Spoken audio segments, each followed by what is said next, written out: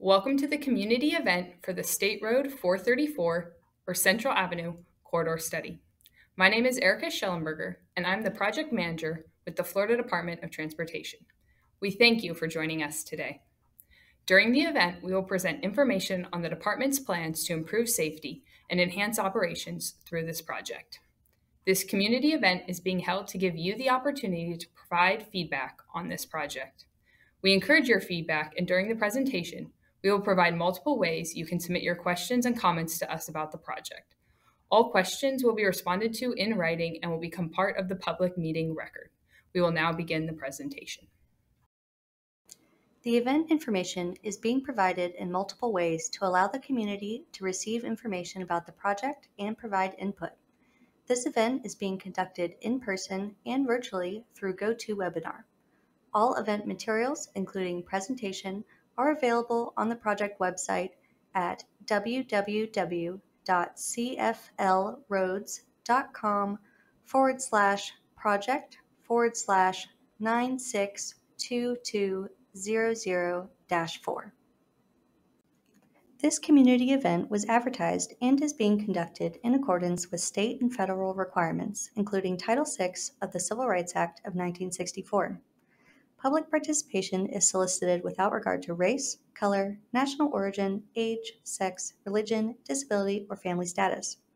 Persons wishing to express their concerns about Title VI may do so by contacting Melissa McKinney, District 5 Title VI Coordinator, by mail at 719 South Woodland Boulevard, Mail Station 501, DeLand, Florida 32720-6834, by phone at 386-943-5077, or email melissa.mckinney@dot.state.fl.us.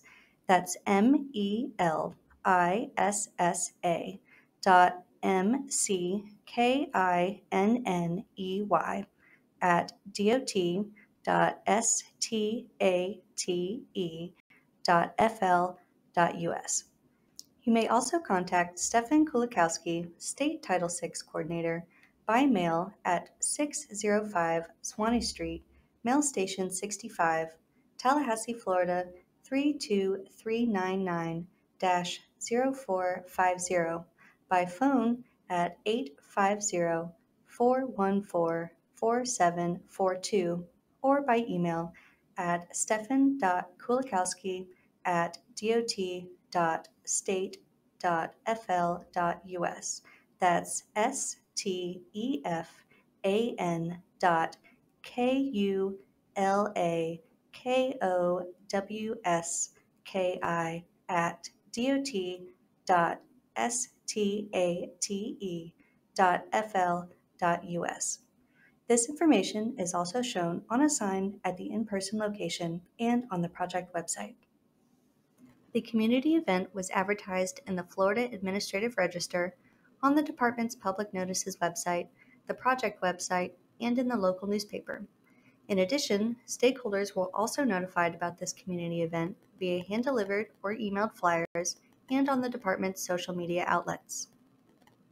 The purpose of tonight's community event is to explain the project goals, present the improvements that the department is evaluating to help achieve those goals, and obtain the community's feedback about the proposed improvements. The project limits for this corridor study along State Road 434, also known as Central Avenue, are from Mitchell Hammock Road to State Road 426, which is also known as Broadway Avenue and County Road 419, a distance of approximately 1.02 miles. The study limits are within the city of Oviedo. The corridor study is a partnership with our community stakeholders. With this in mind, a project visioning team was formed and includes key agency partners such as several departments from the City of Oviedo, Seminole County, and the MetroPlan Orlando Metropolitan Planning Organization. There are also numerous community partners along the corridor that are involved with the project and are providing important community input. We also want to hear from you, the public.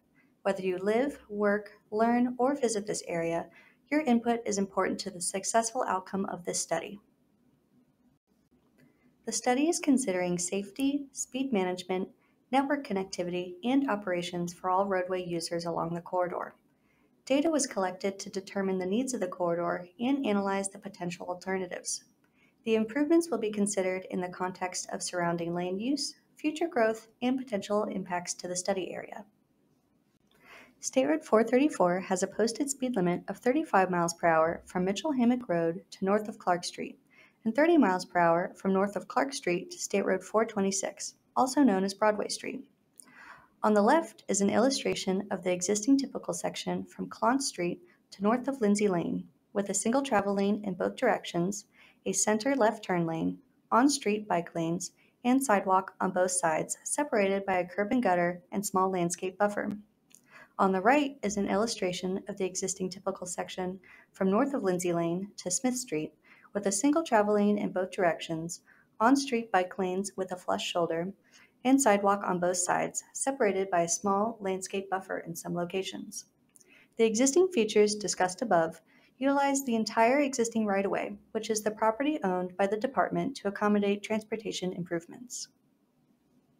Previous studies of the corridor, recent field reviews, field-collected data, and analysis were used to understand how the corridor is currently operating. Currently, the corridor has limited exclusive left turn lanes, such as at the Clark Street intersection. There is enough right-of-way to accommodate the existing corridor, but nothing more. There are sections of the corridor that do not have curb and gutter. There is a 5 to 6 foot sidewalk on both sides of the roadway with narrow on-street bike lanes. There is one mid-block pedestrian crossing along this 1.02 mile segment at the Cross Seminole Trail, which has rapid rectangular flashing beacons. This understanding will help define solution-based improvements that address the future needs of the corridor and effectively balance the land use and transportation planning. The proposed improvements have been developed to specifically address the concerns along the existing two-lane segment of State Road 434 from Clont Street to Smith Street. These improvements are incorporated into two alternatives that are intended to address the project goals and enhance the corridor for all modes of travel. The two-lane divided typical section alternative would reconstruct the existing two-lane undivided corridor with a landscape median, which would include median openings with exclusive left turn lanes at certain locations, curb and gutter with new drainage structures, a landscape buffer next to the sidewalks on both sides, and a widened 14-foot shared use path along the east side of the roadway. The two-lane divided typical section requires additional right-of-way due to the introduction of a median and shared use path. The four-lane divided typical section alternative includes an additional travel lane in both the northbound and southbound directions. Similar to the two-lane alternative, the four-lane alternative includes a landscape median with median openings and exclusive left turn lanes at certain locations, curb and gutter with new drainage structures, and a landscape buffer next to sidewalks on both sides. The four-lane typical section includes a 12-foot shared use path along the east side of the roadway. Both alternatives improve safety and network connectivity for all users and provide a more comfortable environment for bicyclists and pedestrians using the shared use path and wider sidewalk. These renderings present a view facing south on State Road 434. This location is just south of the intersection with Boardwalk Avenue. The two-lane divided alternative is on the top, and the four-lane divided alternative is on the bottom. Both alternatives include a shared use path along the east side of the roadway and include the addition of a center median separating the travel lanes. An exclusive left turn lane would be provided within the median for vehicles turning into Boston Hill Park. These renderings depict proposed improvements from a view facing south along State Road 434. This location is located south of the intersection with Clark Street. Similar to the previous rendering, there is a shared use path along the east side of the roadway with the addition of a center median separating the travel lanes for both the two-lane divided alternative on the top and the four-lane divided alternative on the bottom. This section does not include any driveways or intersections, therefore the raised median would include grass or other landscaping features. This is a rendering of the proposed pedestrian hybrid beacon, or PHB, at the Cross Seminole Trail from a view facing south along State Road 434. The existing marked crosswalk and rectangular rapid flashing beacon for this crossing would be replaced with a PHB to continue allowing a safe crossing for pedestrians and cyclists at this critical location. While the PHB shown is for the two-lane alternative, this improvement is also recommended for the four-lane divided alternative. This table compares the existing corridor conditions and the proposed alternatives. Under existing conditions, left-turning vehicles must wait for a gap in opposing traffic, either on the travelway or on the two-way left turn lanes. The proposed alternatives provide exclusive left turn lanes within a landscape median. As part of this community event, the project team wants to get your input and objectively assess the needs and opportunities to determine the potential locations where exclusive left turn lanes are needed, based on the available data, spacing, and your experience traveling along the corridor. This information will assist the project team in understanding the connectivity for all modes throughout the study area. The majority of the existing corridor has no curb and gutter or drainage facilities. The proposed alternatives will improve the drainage with the inclusion of curb and gutter throughout the corridor. The existing trail crossing is controlled by rectangular rapid flashing beacons. Under the proposed alternatives, the trail crossing would be controlled by a pedestrian hybrid beacon. The corridor currently has narrow on-street bike lanes and sidewalks on both sides of the roadway. The proposed alternatives would remove the bikes from the road by constructing a shared-use path along the east side of the roadway that would provide mobility for both pedestrians and bicyclists. Right-of-way availability is limited, and the existing features utilize the entire existing right-of-way. Both proposed alternatives require additional right-of-way, varying from a maximum of 24 feet for the two-lane divided alternative to a maximum of 37 feet for the four-lane divided alternative. The alternatives presented today are based on data collection, preliminary analysis, and coordination with local agencies. We encourage your feedback on the alternatives presented today. The input and feedback provided at this evening's community event and throughout the study process will be used to develop and select the recommended alternative. The corridor study is anticipated to be completed in fall 2024. At this time, funding for any future phases of the corridor study is yet to be identified. We encourage your input and feedback about this project, and there are multiple ways for you to participate. All public comments and questions are part of the community event record, and every method for providing public comments and questions carries equal weight. While comments and questions will be accepted at any time, those submitted by May 25, 2024, 10 days after the community event, will become part of the project's public record. All questions will be responded to in writing following the event. In-person attendees are encouraged to speak with project team members to ask questions and provide input. To submit a comment for the project record, please complete a printed comment form and return it to project staff.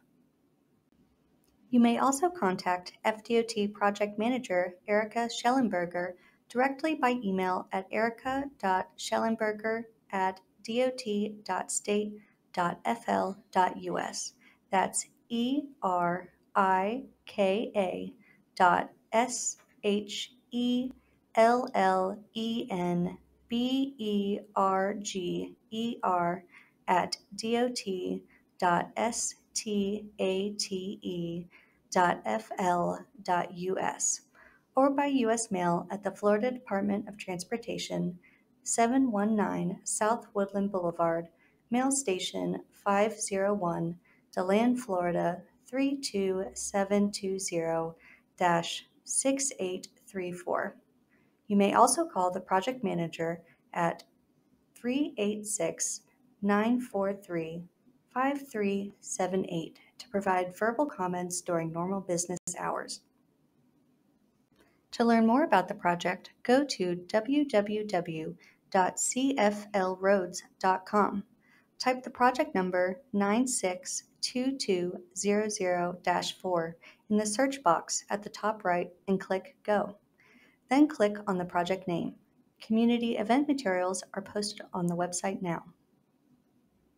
On behalf of the Florida Department of Transportation, thank you for attending this community event and providing your input on this project.